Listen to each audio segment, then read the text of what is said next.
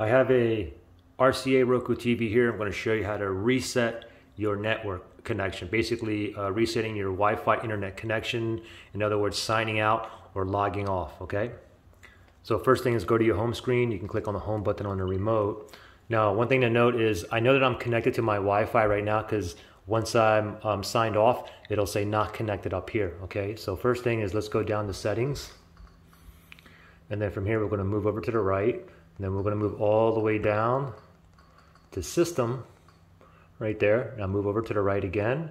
And now we want to go all the way down to advanced system settings. Move over to the right. Move down one.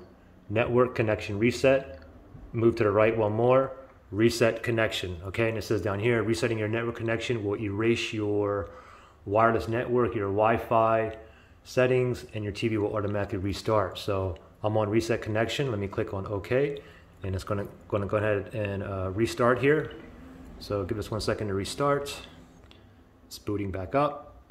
Okay, so it booted back up, and now I know that I'm signed out of my network because now it says not connected. Before it didn't say anything, okay? So from here, you can go ahead and reconnect to the same Wi-Fi. Usually that can help a lot of internet Wi-Fi issues that you had prior, or you can go ahead and go to a different Wi-Fi network, or you can just go ahead and leave it disconnected, okay? Anyway, so if you want to go ahead and reconnect to a Wi-Fi network, we just want to go back down to settings and then move over to the right, to network, move over to the right one more time.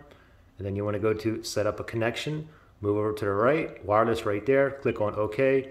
Go ahead and find your SID, basically your network name, and then put in your password, and then you'll be connected. So pretty simple. Any questions or issues, just comment below. All right, good luck.